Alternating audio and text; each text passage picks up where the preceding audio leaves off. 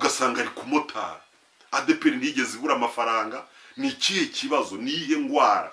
Nyakubahwa mushumba ndayizeye Isaie, ukwiriye gusuzuma ibi bintu muri iyi manda yawe, ibi bintu ukabifataho icyemezo. Uyu munsi ufite vora, ukwiriye gushyiraho umurongo w'ubuzima bw'abapasitoro n'abashumba bakuru basezerewe, icyo baba bakoze icyo ari cyo cyose. None se ko tutabona padiri yasubiye kunyonga, ko tutabona padiri yagiye kubaka, ko tutabona padiri yagiye gucuruza ubushera, ko tutabona padiri yagiye kuba umushoferi? Abapadiri se ntibafite amaperimi?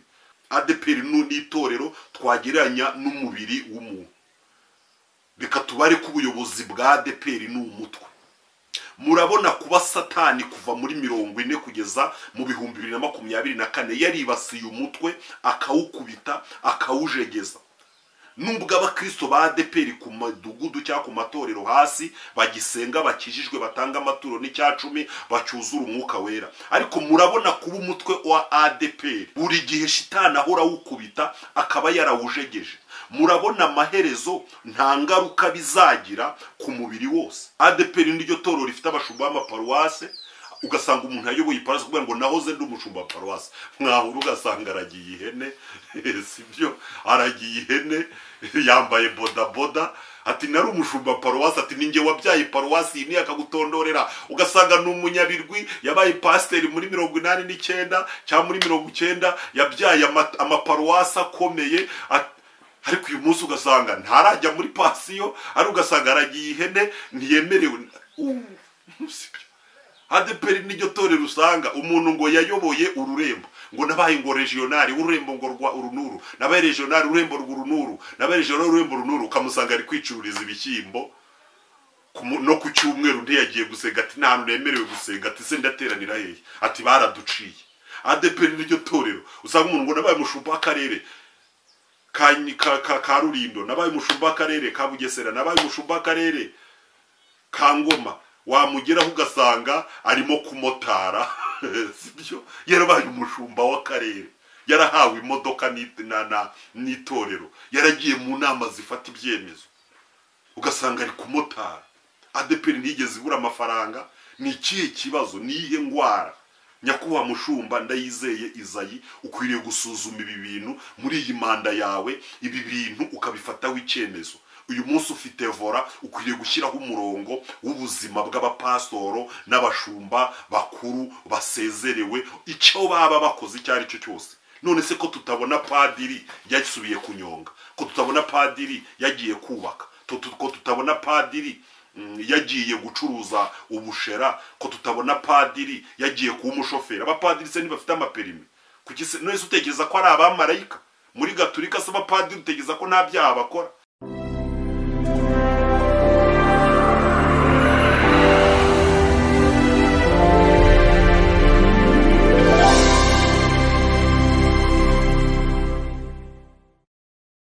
Utekereza ko nta makosa bakora?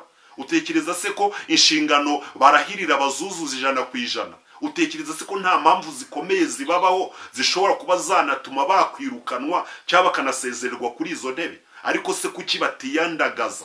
Kuki itorero ritiyandagaza ngo giyambura ubusa?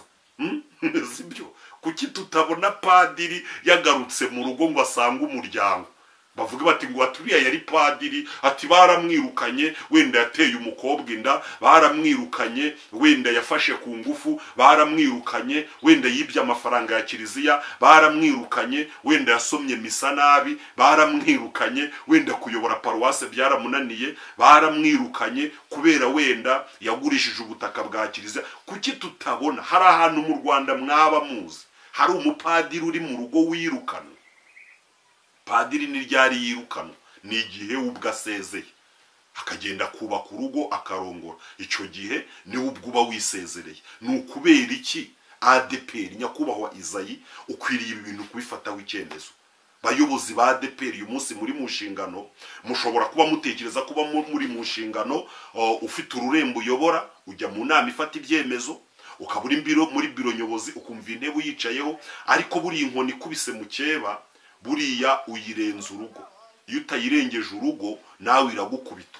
Uko aba bashumba 7 bagiye, 6 bagiye, nyakubahwa Isaie mu gihe hatagize ibintu bihinduka uko niko nawe wagenda bashumba b'indembo ukuntu bantu mukorana na Isaie muri biro nyobozi yo timu yayo mutagize ibintu mufata ngo mufate uburyo mushireho amategeko uburyo abantu bashobora kubaho mu gihe baba basezerewe mu buryo bwari bwo bwose ibi bintu nimutabyiga ngo mubihe umurongo uko biro nyobozi yo kipe ya Karuranga yagiye uko ya Sibomana na Tom yagiye uko ya Samweli yagiye Samweli yari afite abagabo bakomeye bakoranaga bayoboye indembo barimo abagabo bitwa ba muntu Benjamin baraba pastor beza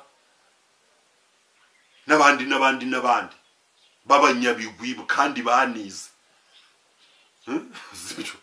uko izo kipe zose zagiye namwe niko mwagenda hari genge mbona abahanuzi baza ku mbuga nkoranyambaga ngo Imana yavuze ngo yirukanye Isaie ngo Imana yavuze ngo isezereye ngo biro nyobozi ngo Imana yavuze ngo isezerere abashumba b'indembo ibyo si ngombwa wiga bivuga ko Imana ibivuze unashyize muri logique iyi estimation ikwereka iherezo rya biro nyobozi ya Adepr niba umuvugizi wa mbere umuryango utirukwa umuvugizi wa kabiri akaba yarapfuye umuvugizi wa kabiri akaba ari Iburayi ariko uyu munsi atatega indege ngo agaruke i Kanombe azasura amatorero yigeze kuvugira umuvugizi wa gatatu Kayihura akaba yarapfuye agira gute yimyoza ahonda gapfunsi umuvugizi wa kane Sibomana uyu munsi akaba adafite intebe yicaraho nta numuzi nta nicyavuze umuvugizi wa gatanu Samweli akaba yarahunze adahunze igihugu ahubwo ahunze Adepr imbaze Samweli yahunze ntiyahunze igihugu ntiyahunze ubuyobozi ntiyahunze umutekano muke ahubwo yahunze Adepr ntiyari afite aho asengera ahitamo gufata indege n'umugore we bajya gusembera umuvugizi ukurikiyeho Karuranga ngira ngo uyu munsi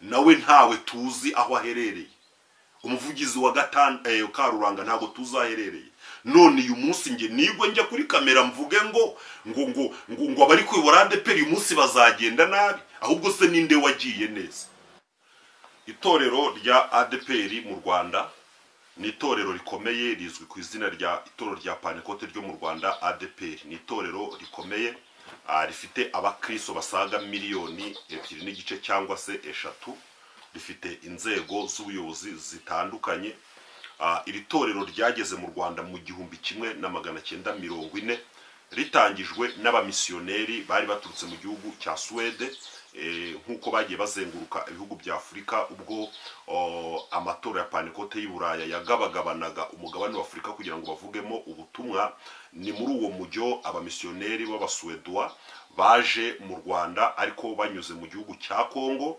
kuko baje bavuga n'ururimi rw'igiswahili bambukira mu gice cya Cyangugu ahazwi nk'igihundwe abariho batangiriza umurimo w'Imana waje gukomereza igisenyi ntekereza ko ururembo rwa Gihundwe cyangwa se ururembo rwa Cyangugu n'ururembo rwa Gisenyi arizo ndembo ebyiri za mbere zavutse mu gihugu cy'u Rwanda uyu munsi rero ntabwo uyu munsi turaza kugaruka ku buzima bw'abavugizi bageze kuri 7 ariko mu byiciro 8 bivuze ko harimo umuvugizi umwe wayoboye akazongera akagaruka mu yindi manda niho bigaragara ko habayeho abavugizi 8 ariko ubundi n'abagabo 7 bayoboye itorero rya Adepr aba bagabo 7 n'abagabo b'amateka n'abagabo b'ibigwi bitewe n'umuryango bayoboye ukungana wa Adepr iyo tuvuze Adepr abantu benshi bumva abakristo benshi bumva amatorero menshi cyane niryo torero rifite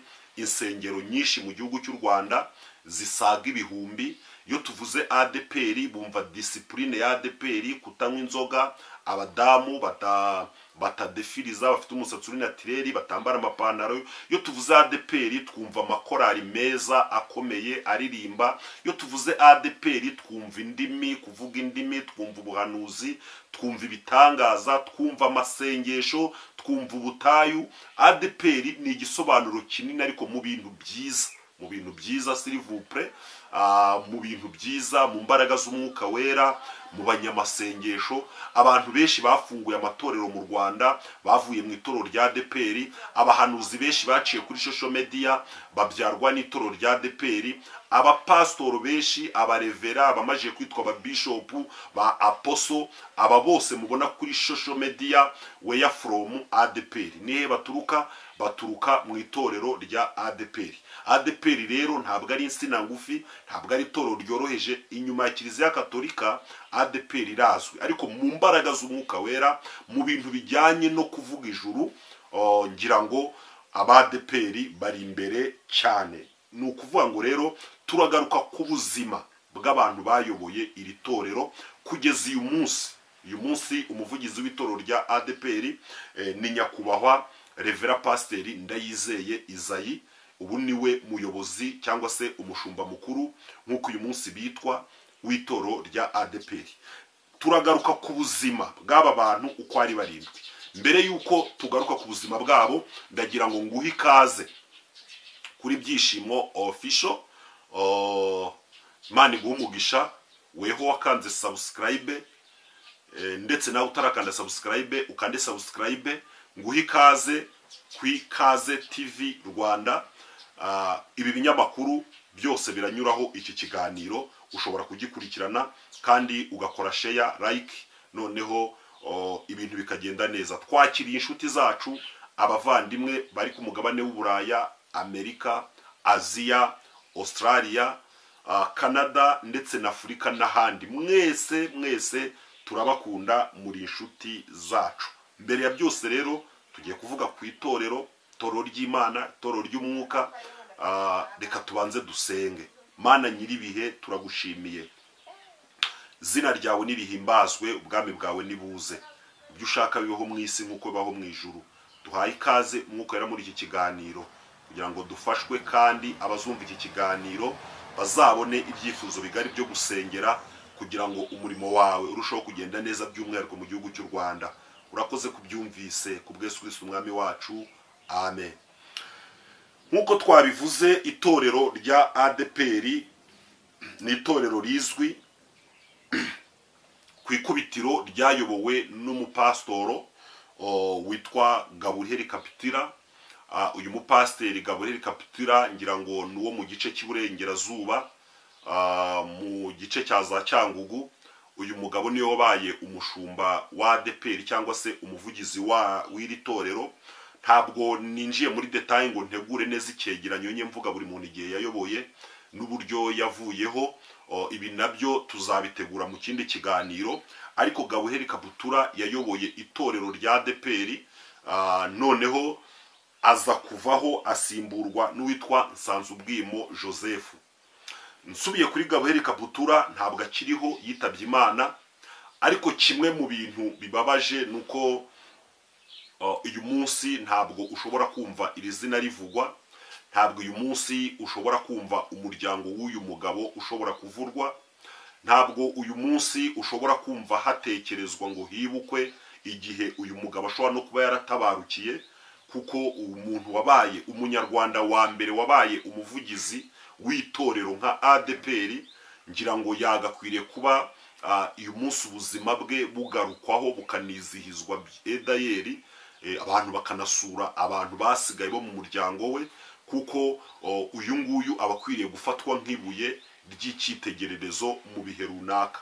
Ntabwo itorero rya Adepr ari itorero rigufi, ntabwo ari itorero ritoya ryananirwa gutekereza umuntu wabaye umuvugizi waryo wa mbere w'umunyarwanda ngo rimutekereze. Nubwo yapfuye, ariko umunyarwanda yaravuze ngo iyo umuntu abyaye abazutse. Nubwo yapfuye, iyo umuntu abyaye bujya abazutse. Ntekereza ko afite abana, wenda nabo babasaza, ariko afite n'abuzukuru. Hagakwiriye kubaho kuzirikana uyu muntu, uruhare rwe mu bikorwa bya Adepr, hakazirikanwa amateka ye, hakazirikanwa umumaro yatanze n'umusaruro yatanze. Ndetse ibi bintu bikaba n'urugero rwiza no ku bandi bashobora kuzatekereza kuba baba abavugizi b'itorero, bakabona neza yuko kuba waba umuvugizi wa Adepr nibura ari ibintu byazakugiraho n'ingaruka nziza no mu gihe uzaba utakiriho.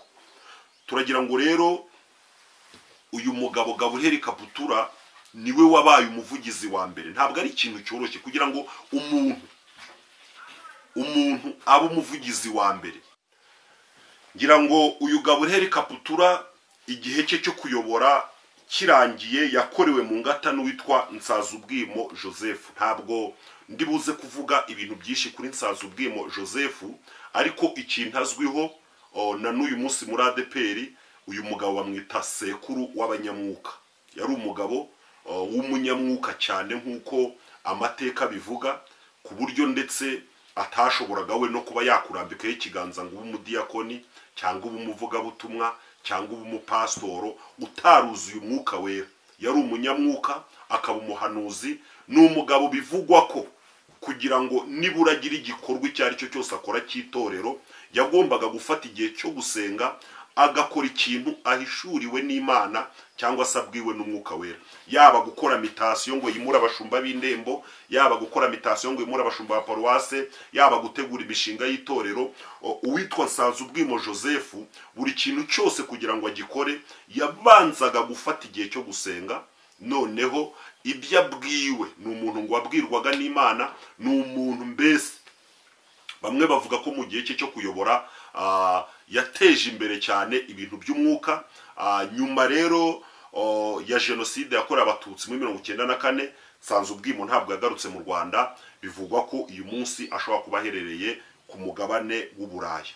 Ariko ngira ngo iri zina Nsazubwimo Joseph muri Adepr imyaka ishobora gushira ari 10 ritavuzwe.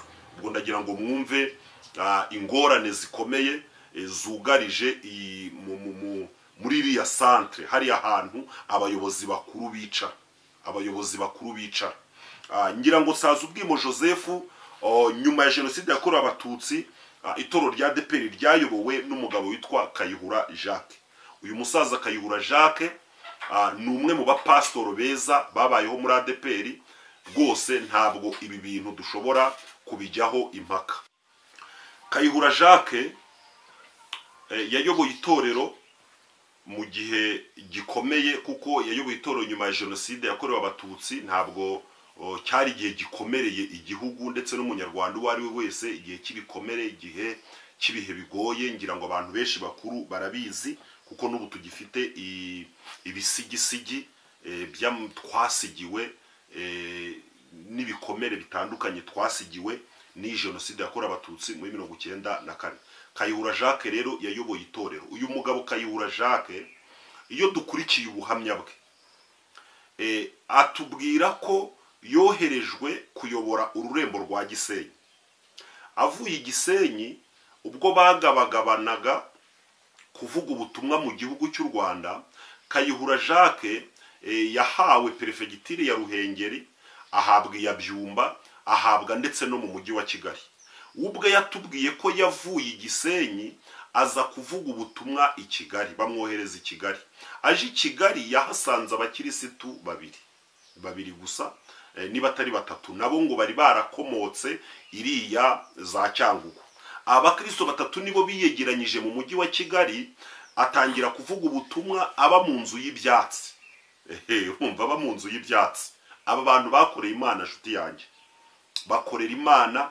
Yatubwiye ko yavaga i Kigali akajya kuvuga ubutumwa mu Bugesera, za Ririma, za Nyamata, aho hose ngo akajya gukurikirana y'abakristo babaga bamubwiye ko baje bimutse bavuye za Cyangugu na za Kibuye, bakimukira mu Bugesera muri za Peyizana, baje gufata amasambu. Noneho abaje bazanye rekomandasiyo, Kayihura yavaga i Kigali mu mujyi akajya kubasura, akarara nzira, akajyayo agafatikanya nabo. Uko niko babyaye amatorero mu gice cya Nyamata, babyara amatorero muri za Gashora na Ngenda, baraza babyara amatorero muri za Bicumbi.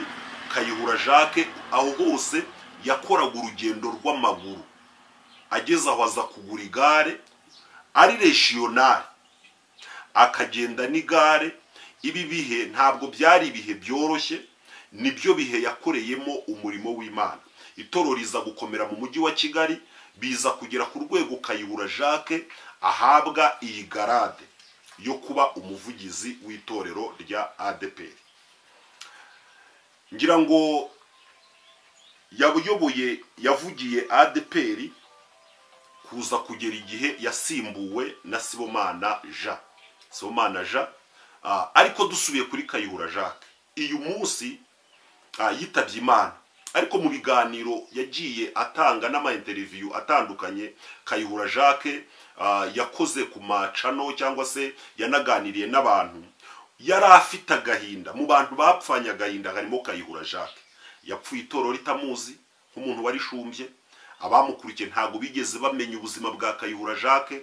Ntekereza ko wenda icyo kora ashobora kuba yaraguriwe isanduku yo kumushyinguramo, ariko nabwo keretse umuntu abajije umuryango we, ishobora no kuba yaraguzwe n'abakristo b'itorero rya Adepr. Ntabwo Adepr yigeze ishyiraho uburyo ngo ibureme nibura uyu mugabo aba bantu bavugiye iri torero bakavaho, uburyo bavaho ubwo ari bwo bwose.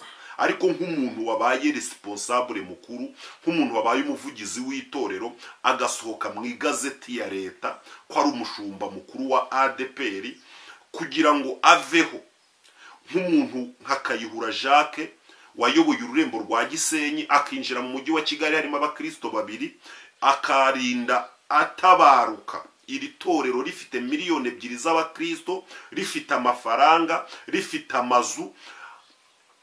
Ugasanga Kayihura Jacques mu magambo ye afite amaganya, nta buryo bwo kubaho, nta buryo bwo n'uyu munsi. Ubundi umugabo nk'uyu nguyu yagakwiriye kuba ari umugabo ugarukaho mu mateka, hagakwiriye kuba ibihe byo kwizihiza ubuzima bw'aba bantu, hagakwiriye kuba hariho igihe cyo kuvuga aba bantu ibigwi byabo n'imyato yabo, kugira ngo n'abandi bakiri batoya bamenye ko hariho intwari z'itorero zabayeho.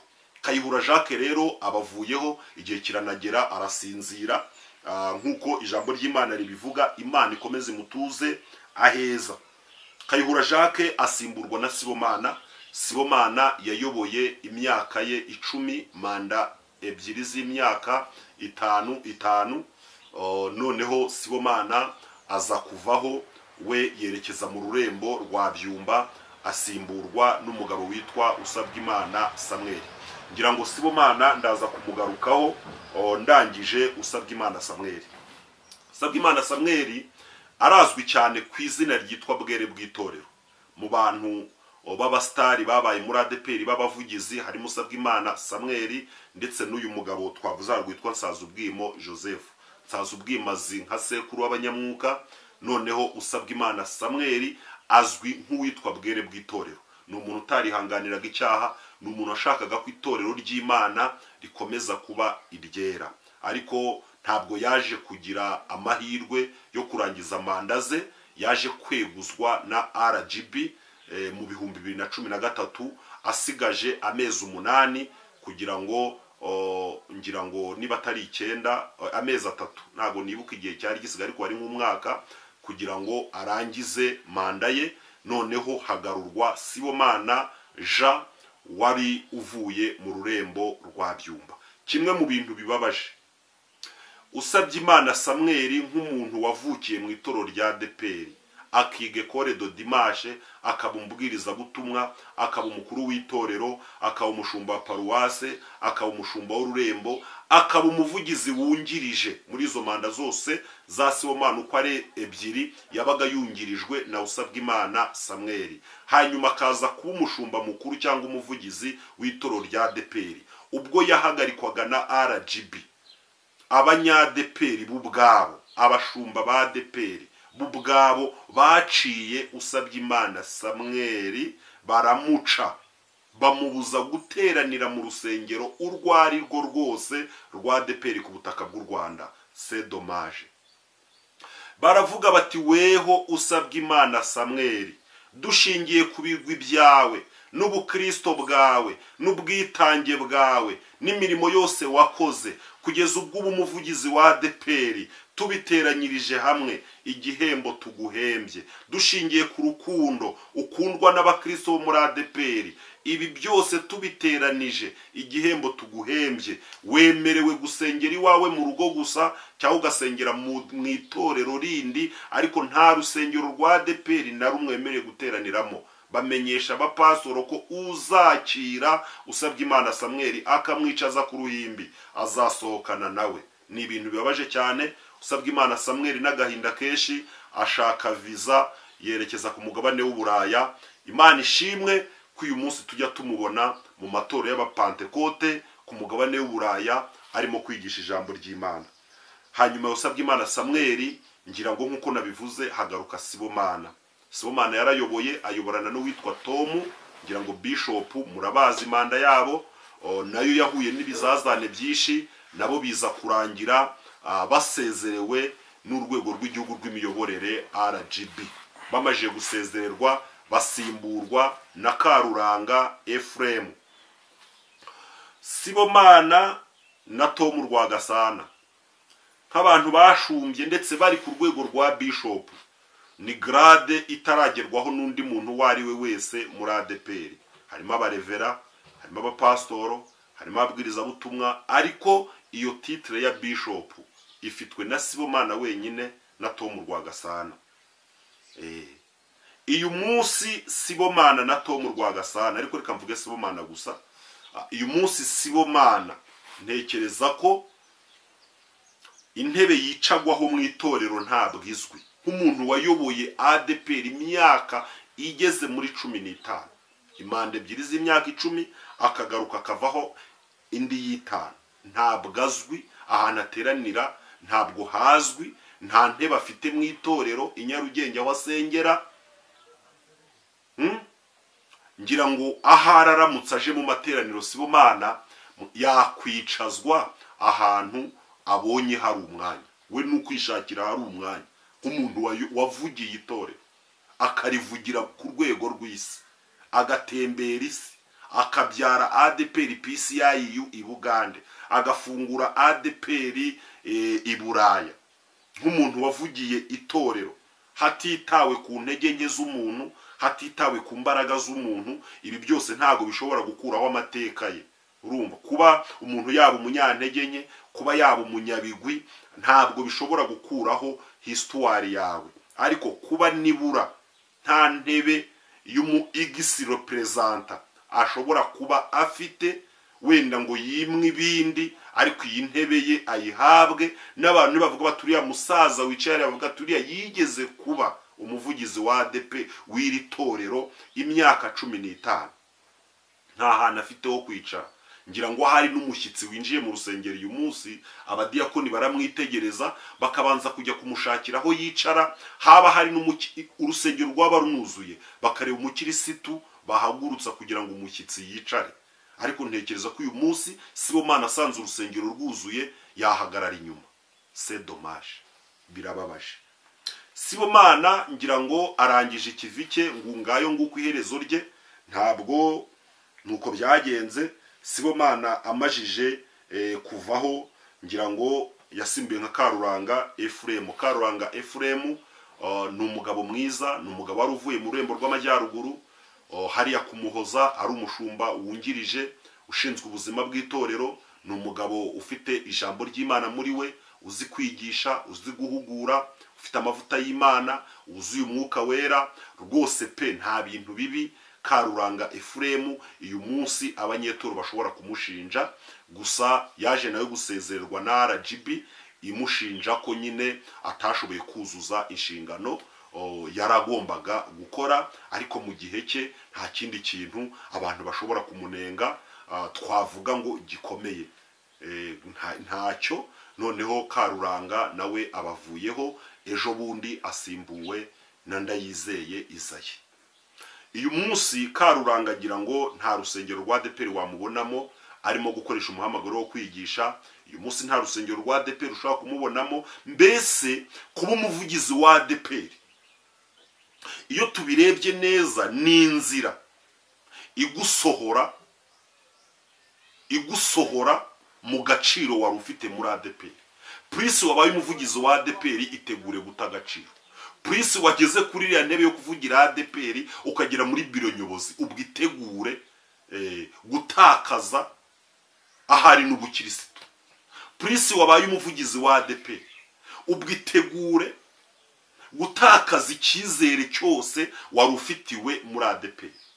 Prince wabaye umuvugizi wa Adepr, ubwitegure intebe zose muri Adepr kuzisezeraho. Ntabwo ushobora kongera ngo ubu ururembo, ubu karurangangira ngo batanze indembe 9 ntibamuhaye na rumwe, karumbira ngo sibyo ntibamuhaye na rumwe. Tom yavuyeho na Sibomana, hariho uturere 30, hariho indembe 9, ari Tom ari Sibomana berekejwe muri gereza aho bafunguriwe, nta wahawe na paruwase. Abantu bose bagiye bashumba. Usabye Imana Samuel avuyeho kuvugira itoro bimunaniye, indembo zari ziriho ari 10 na zingaye cyo gihe, amaparuwasi 150 ariho. Ntibigeze banareba paruwase ngo bamubwire bati komeza umurimo w'Imana, iyi ntebe reka tuyigarukeho, iyi ntebe rikaba ariyo tugarukaho. Nuwuhe muvumo uri muri biriya biro bikuru bya Adepr? Uyu munsi byicayemo Ndayizeye Isaie, nyakubahwa mushumba. Aha iyi ntebe, iyi mbunda yagiye irasa abayobozi, yaba yaravuye muri ibi biro byahoze Kimihurura, wenda uyu munsi biri hariya ku Gisozi. Iyi mbunda yaba yarahavuye. Bashumba,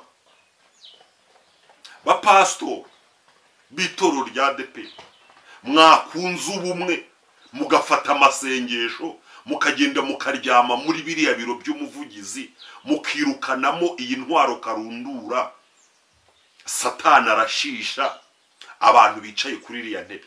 Murabona kuba imyaka 85 ishize itoro rya Adepr ryarayobowe n'abagabo 7, akaba ari muri aba bagabo 7 6 bose bakaba baravuyeho, hasigaye Isaie. Muri aba bagabo 6 akaba ari nta mugabo numwe uyu munsi ushobora guhagarara hariya ngo atangwe nk'icyitegererezo, nk'ubuhamya mu itorero, azenguruka igihugu asura amatorero, nk'umusaza w'itorero, nk'umugishwa nama, nk'umuntu wasengera abandi bantu. Kuba itoro rya Adepr rishobora kujya gusengera umuvugizi rigahamagara i Bugande, rigahamagara muri Tanzania, rigahamagara muri Kongo, rigahamagara i Buraya, ryaragize abasaza, rikagira abantu b'abanyabigwi bakaruranga bakaba bahari. Abantu nk'abarurangirwa, Rurangirwe Emmanuel, muramuzi, umusaza mwiza cyane, umugabo wabaye regionali w'umujyi wa Kigali, ayoboye ururembo rwa Ruhengeri. Hakaba hari abagabo ba Gasana, hakaba hari abapasteri benshi babaye abashumba b'indembo, ba Ruzibiza, ba Rutagarama, ba Mutaganzwa, n'abandi. Akaba ari nta muntu numwe ufitiwe icyizere. Ndagira ngo muri comment mutaza kugira ngo wenda nibasiye abantu, ariko muri comment Adepr, ngira ngo Adepr benshi murankurikirana, abakristo ba Adepr murakurikira iki kiganiro, murabona nta kibazo. Adepr n'itorero twagereranya n'umubiri w'umuntu. Reka tubare ku buyobozi bwa Adepr n'umutwe. Murabona kuba Satani kuva muri 40 kugeza mu 2024 yaribasiye umutwe, akawukubita, akawujegeza. Nubwo abakristo ba Adepr ku madugudu cyangwa ku matorero hasi bagisenga, bakijijwe, batanga amaturo n'icyacumi, bacyuzura umwuka wera, ariko murabona kuba umutwe wa Adepr buri gihe shitani ahora wukubita, akaba yarawujegeje. Murabona amaherezo nta ngaruka bizagira ku mubiri wose. Nta ngaruka bizagira ku mubiri wose. Nta ngaruka bizagira ku mubiri wose. Adepr niryo toro rifite abashumba b'amaparuwase, ugasanga umuntu ayoboye iparuwase kugira ngo nahoze ndi umushumba wa paruwase, mwahura ugasanga aragiye ihene, sibyo, aragiye ihene, yambaye boda, ati nari umushumba paruwasi, ati ninjye wabyaye paruwasi iyi akagutondorera, ugasanga ni umunyabirwi yabaye pasiteri muri 89 cyangwa muri 90 yabyaye amaparuwasi akomeye, ariko uyu munsi ugasanga ntarajya muri pasiyo, ari ugasanga aragiye ihene ntiyemerewe. Adepr n'iryo torero usanga umuntu ngo yayoboye ururembo, ngo nabaye ngo regional ururembo ngo rwa urunuru, nabaye regional ururembo rw'urunuru, nabaye regional ururembo runuru, ukamusanga ari kwicururiza ibishyimbo no ku cyumweru ntiyagiye gusenga, ati nta hantu nemerewe gusenga, ati se ndateranira hehe, ati baraduciye.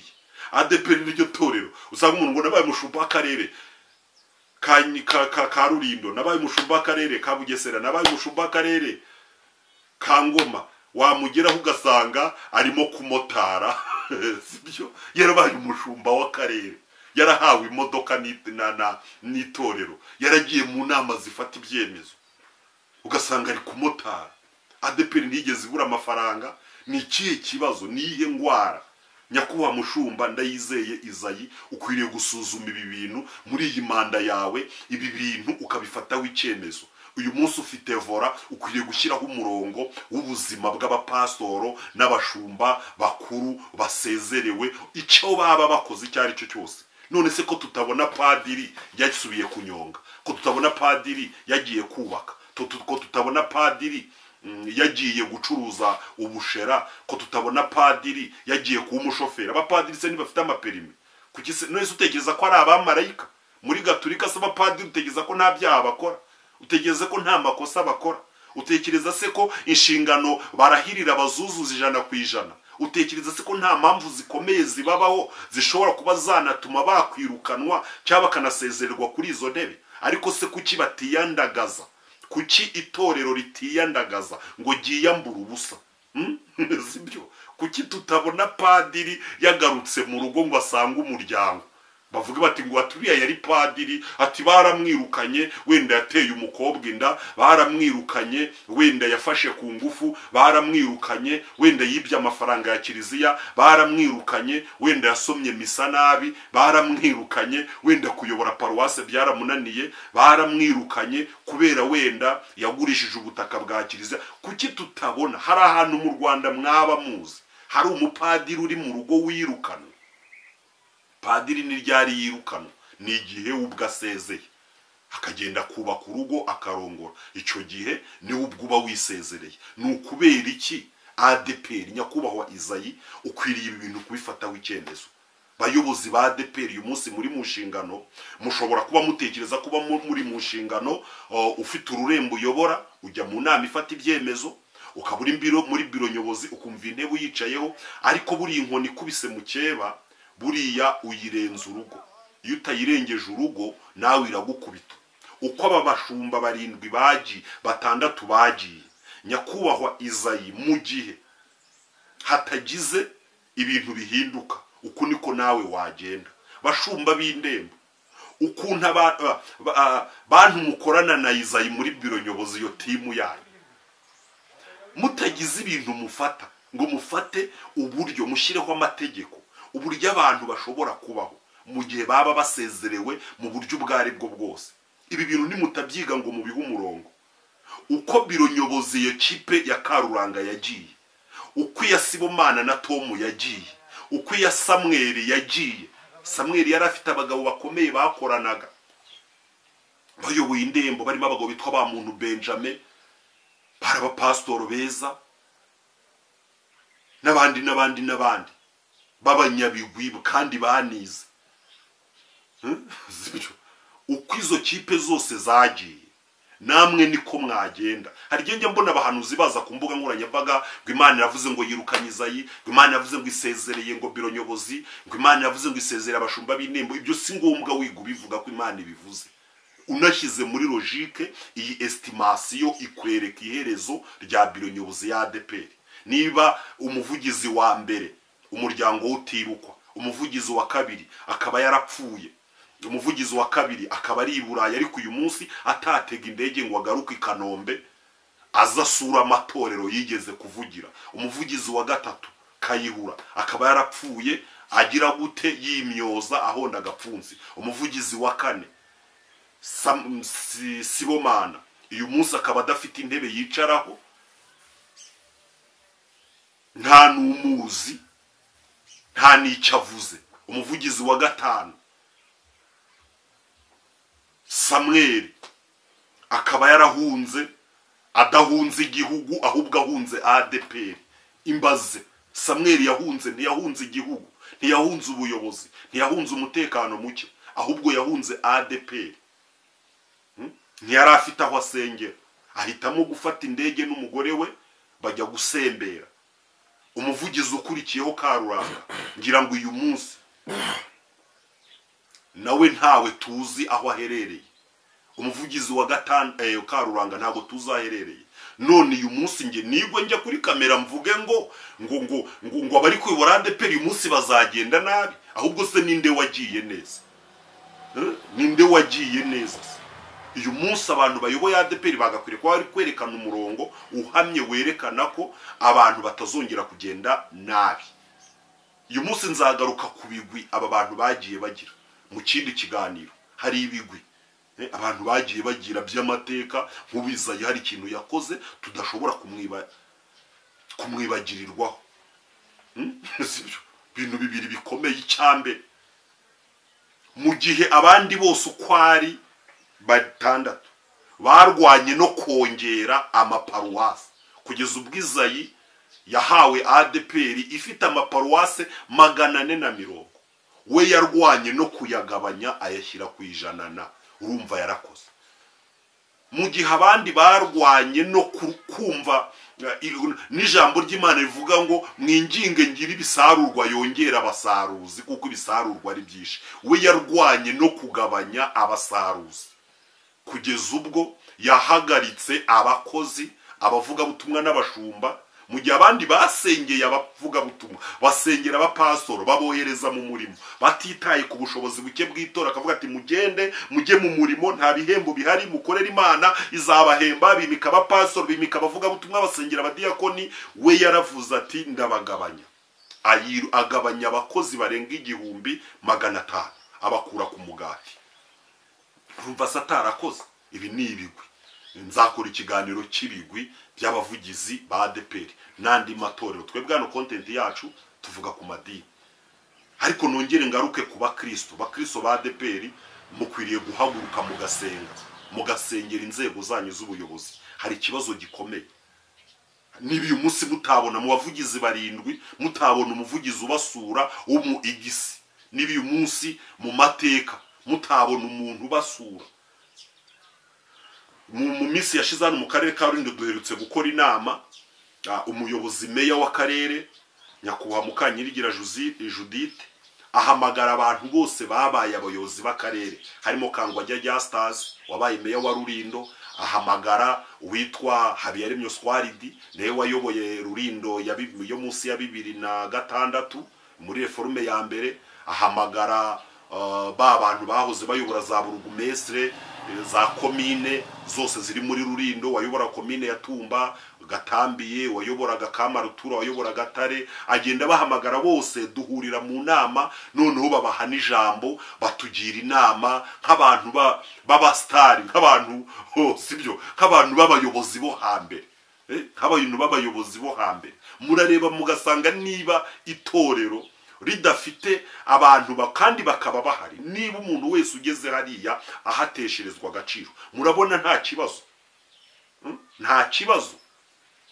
Ndagira ngo rero uyu munsi ntanga ubu butumwa mbwira abakristo ba Adepr ngo muhaguruke dusenge twirukane iyi dayimoni, twirukane uyu muvumo wahereye mu mutwe w'itorero, twirukane uyu muvumo wahereye mu ishami hejuru, twirukane uyu muvumo wahereye mu buyobozi bukuru bw'itorero, twibukane iki kintu ni nk'icyo bita karande. Ubundi nicyo bita karande, ni ikintu kigenda gikurikirana buri wese. Uyu munsi umuntu ushaka kugira iherezo ryiza ntago yakwifuza kuba umuvugizi wa Adepr. Uyu munsi umuntu ushaka kwigumira mu itorero rya Adepr ashimwa rya kwifunguro ryera ntago yakwifuza kuba n'umupasitoro cyangwa se n'umushumba paruwasi. Ngira ngo rero bayobozi namwe mbaho ubutumwa muyoboye uyu munsi, mukwiriye gushyiraho umurongo mugashyiraho mekanizme, mugashyiraho umurongo uyoboye itorero, mukavuga muti itorero turihaye uyu murongo, umuntu pastor agomba kubaho acya, agasaza acya, bikagenda gucya, buri muntu wese ku buryo iki kintu kiba kibitse ari igitabo, umuntu yaba avuyeho ari umuvugizi akaba afite aho agomba kwerekeza. Erega ndabyemera umuntu ashobora guhagarikwa bitewe n'intege nke yagize cyangwa icyaha yakoze, ariko se ntabwo ikwiriye kuba impamvu yo kugira ngo abantu bambara ubusa. Umuntu aba umunyantege nke, umuntu aba umunyembaraga. Uyu munsi mushobora kuntorera kuba umuyobozi, umuvugizi, ndi umunyembaraga, ariko nyuma y'imyaka 5 nkaba umunyantege nke. Niba rero mvuyeho ntabwo nkwiriye guhita njugunywa mu kimoteri noneho imodoka zikampakira zikanjyana induba. Oya, ntabwo ari byo. Ntabwo ari byo. Ntabwo ari byo. Ntabwo bikuraho ko nabaye umuvugizi.